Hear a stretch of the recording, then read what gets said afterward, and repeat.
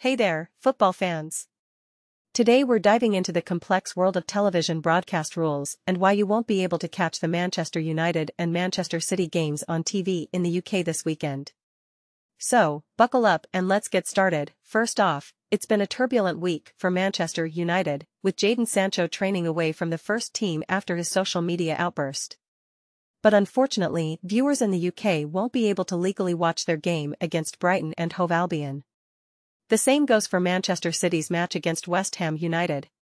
But why, you ask? Well, it all comes down to the television broadcast rules in place. You see, the Premier League streams live matches to 189 countries worldwide, but in the UK, rights holders like Sky Sports, TNT Sports, and Amazon didn't select these two games for broadcast. As a result, they will take place at 3 p.m. British Summer Time on Saturday, which falls under English football's blackout rule. So, what exactly is this blackout rule? It's Article 48 of UEFA's statutes, which allows member nations to ban live football from screens during a specific weekend slot. This rule was introduced in England in 1987 when ITV struck a major television deal with the Football League. The aim was to protect attendances at stadiums and participation in grassroots games. So, between 2:45 p.m. and 5:15 p.m., no live football can be shown. Even foreign matches are not exempt from this rule in the UK. In fact, in 2018, the FA and UEFA pushed back against broadcaster 11 Sports, who had shown La Liga and Serie A games during the blackout slot. Eventually, 11 Sports relented, but they called the rule unfit for the modern, digital era.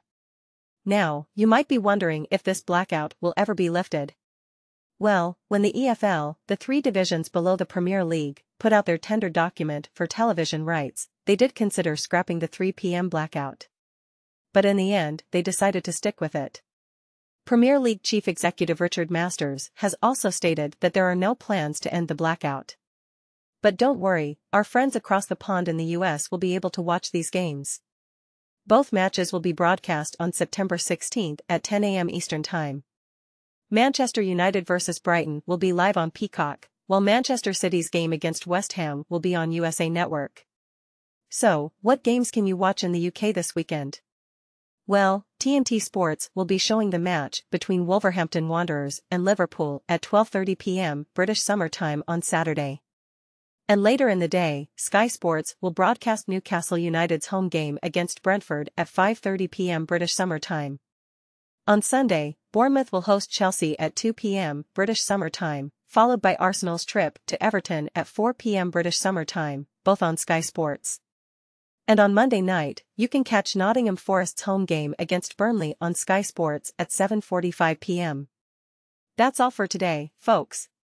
Remember, even though you can't watch the Manchester United and Manchester City games on TV in the UK, there are still plenty of exciting matches to enjoy.